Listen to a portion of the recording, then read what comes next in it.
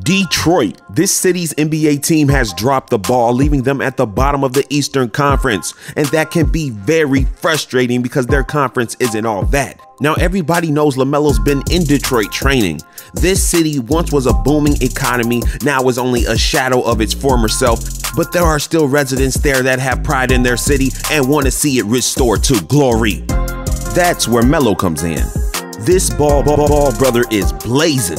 His family are definitely trailblazers, and it feels like he's already a vet because we've watched him so long. Now, the new MB1 logo from Puma, he put it on display first in their city. Now, I've had some credible rumors told to me, but I didn't want to say a thing about it until I saw this. So do you have any idea in regards to the draft where he's going to be going to? Can you give a little bit of a hint, a tiny bit? You give a small hint. Like I said, I want it either in New York or Detroit. Ballfax family, brace yourself. I have heard that the Detroit Pistons now believe in LeVar's dream because Jermaine Jackson was that good of a spokesperson and said he knows firsthand it will work out. Now, I know I usually give you the facts, but there were so many juicy supporting facts to not bring you this rumor. I had to bring you this type of video. Let me know if you like this and you want more in the future. If you hate it, you'll get over it. Now, let's get back to this credible source that told me this information about a month ago that I refused to put out because I didn't believe it at first.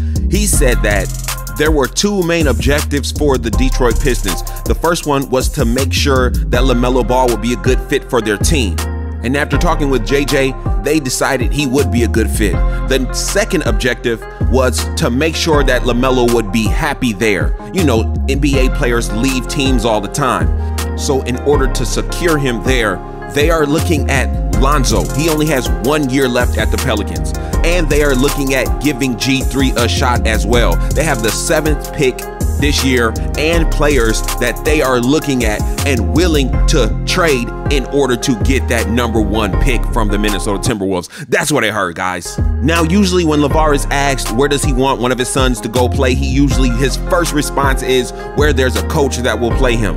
Whenever he had talked to Rob Pelinka and Magic, he was saying all my boys on the Lakers because he had a conversation with Magic. He was only saying New York for a while because it's a big market and not a lot of stars. Now he throws in Detroit all of a sudden? Come on, guys. Now you take it or leave it if you think this rumor is true or not. Go ahead, go to shopballfacts.com to get your Ballfax hoodie. Like, comment, subscribe, and hit that notification bell. Ballfax again.